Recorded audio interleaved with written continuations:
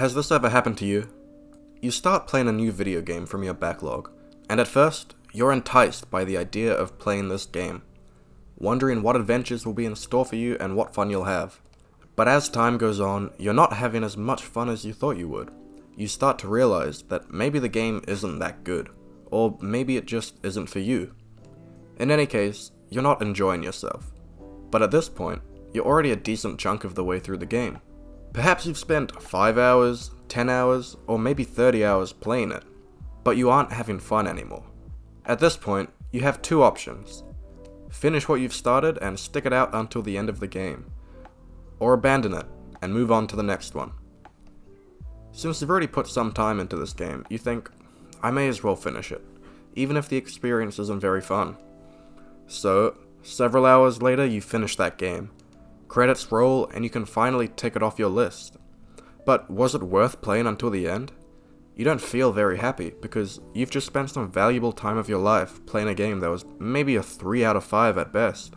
In this video, I'll be talking about some of my experiences with games that I didn't really want to finish, and why we feel the need to complete things as humans. Recently, I think I've played more mid games than usual, you know what I mean? I don't like to say that, but that's the best way I can think of describing them. Games that are just okay, and don't really stand out. And I'm not just depressed, okay, I've played some incredible games this year as well. Disco Elysium, Hi-Fi Rush, Bloodstained, Rollerdrome. But I want to play more games like that. So in my quest for the next great game, I have to sift through some average ones, like Dying Light the Follow-In. Now this is technically a DLC to Dying Light, but it's super massive and has its own story that I'm counting it as a game. And this isn't a full review of the Follow-In, okay? I'm just gonna talk about what I didn't like. Now, I really liked the main game, and I was excited for a while to play this DLC because I wanted to know how the tale of Kyle Crane continues. The DLC continues from the original Dying Light, except this time you break out of the city into the countryside, and you meet this Follow-In, called the Children of the Sun. One of the most glaring problems is that Dying Light to me was always a 50-50 parkour/zombie game. And in fact, one of the things I didn't like about the main game was I didn't think the parkour aspect was strong enough. But this DLC focused even less on the parkour.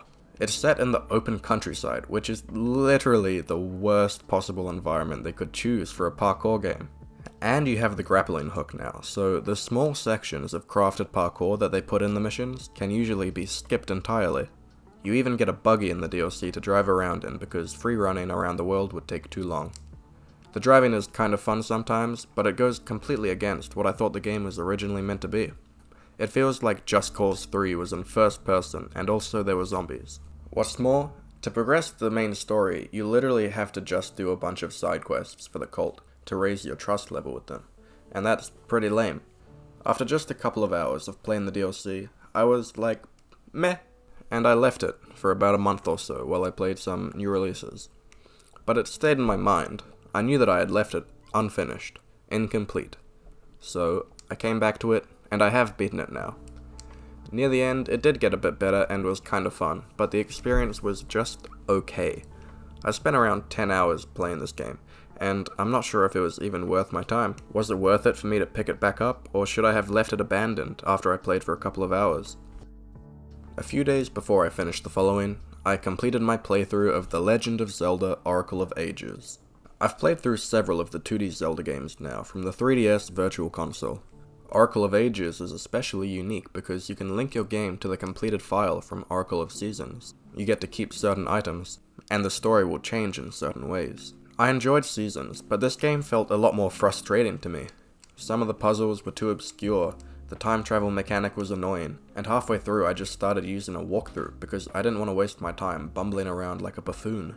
I felt like Oracle of Seasons was the superior game. It had a whole cool other realm with this race of Subrosian people, instead of the normal past and present, which we've already seen in 2D Zelda games before. You could also change between 4 seasons, and in general, I just thought that game was more fun. I didn't hate Oracle of Ages, but again, I didn't feel the compulsion to beat it. I kind of forced myself to, so I could say it was done, and I was closer to reaching my goal of eventually completing every mainline Zelda game. A mission that I set myself a couple of years ago. It did feel good to tick this entry off the list, but once again, I was left thinking, I just spent 20 hours playing this game even though overall I didn't like it. So why? These two games simply didn't really stand out to me. They didn't make me excited to come back for more, and sometimes I didn't even particularly want to keep playing. But I did. I persevered until the end. And then I went on backlogged and I rated the following a 3 out of 5, and Oracle of Ages a 2.5 stars out of 5. Middle of the road, okay games. And after logging them, I wonder, why did I bother finishing them? If they're just gonna leave a sour taste in my mouth, then what was the point? I knew much earlier into the games that I wasn't really having fun. I could have stopped then. If I had dropped the game, I could have potentially spent that time playing a 5 out of 5 game instead. I could be playing my next favorite game. 20 hours is a long time, so what am I doing it wasting it on this Zelda game? Well, one reason could be the sunk cost fallacy, the thought that I've already put some time into it, and probably put money into this game, so I may as well keep going, as to not waste it. But I don't think this was the case for me. One possible cause for this is the Zeigarnik Effect. I first heard about this psychological theory in Daryl Talks Games' video about clearing his backlog. So check his video out too, I'll put the link in the description. It's a really good video. I'll explain what the Zeigarnik Effect is, and how it relates to us finishing games. In 1927, a psychological study was published by Bloomer Zeigarnik, who concluded that humans will remember unfinished tasks much easier than they will remember tasks they have completed. To prove her theory, she got participants to do several tasks. She interrupted one group of participants before they had finished, telling them to move on to the next one. Later, both groups were asked to recall what tasks they had been given earlier. Zeigarnik found that participants were twice as likely to remember the unfinished task than the completed ones. Her original hypothesis was that having these incomplete tasks causes psychic tension, which makes us more likely to remember it. And once we've completed the task, it can be released from our memory. There are a few applications in real life to this, such as how waiters can remember large orders so long as the order is still in the process of being served, and afterwards promptly forget the order. Another example can be seen in studying. Educators recommend that you take breaks during study sessions, believing that it'll help you memorize a concept if the task is interrupted. So basically, when you start a new game and then stop playing after a couple of hours, you're creating an unfinished task in your brain.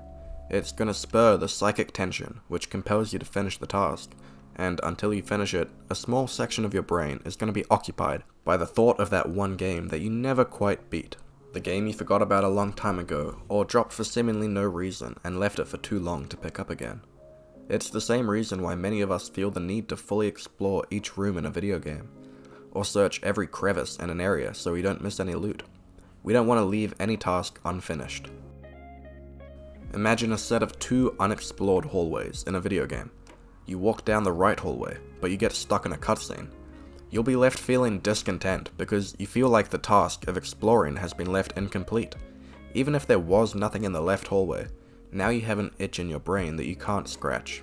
And that is the Zeigarnik Effect in action. But what about when the game is bad? When you're not even sure if you're enjoying your time, like in my case with Zelda and the following. Surely one would feel no remorse for abandoning a game like that. I think it was another example of the Zeigarnik Effect. I felt like it was a task that I had left incomplete. Even though the games themselves were not the best experience, I felt like I had to complete them for a couple of reasons. Firstly, psychologist Perry Buffington stated in regard to the Zeigarnik Effect that people tend to remember negative experiences and feelings longer than positive ones. This is probably why I still felt compelled to beat these games, even though I wasn't having too much fun. Because it was a negative experience in my brain, they stuck around in there for a little bit longer. Also, it wasn't just the games themselves that I was leaving unfinished. Both of these games were part of a bigger task, clearing out my backlog. At the time of writing, I have 103 games in my backlog. That is 103 games I own but have not played or completed. By leaving the following unfinished, but not abandoning it, just leaving it kinda dangling in the air, not only am I leaving the task of beating the game incomplete, but I'm also halting my progress on the larger task of emptying out my backlog. So because I now have 2 different unfinished tasks that I've left incomplete, the urge to complete it is even stronger. And for Oracle of Ages, it's one of the mainline Zelda games. I mentioned earlier that I hope to eventually complete all of them. This means that if I didn't finish the game, I could never complete that larger, more substantial task. So yes, I probably could and would have dropped both of these games if they weren't part of a series that I liked. But I pushed through them both just so I could tick them off their respective list. In the end, after completing them both, was it worth it for me to finish these games instead of abandoning them? I think in this specific case for me, yes it was worth it, because I wanted to know how the story ended in Dying Light, and I was willing to stick it out. And because I want to eventually be able to say I've beaten every mainline Zelda game, I stuck that out as well. Playing these two games in close proximity to each other just made me curious as to why I was playing in the first place, which inspired me to make this video and research why. Maybe you've been in the same situation yourself. In general, if you aren't enjoying a game, then you shouldn't feel any guilt about dropping it. Your time is valuable and shouldn't be wasted on something lame that you don't like doing. If you made it to the end of this, then maybe hit the like button, and if you'd like to hear me talk some more about video games, then consider subscribing. Thank you for watching.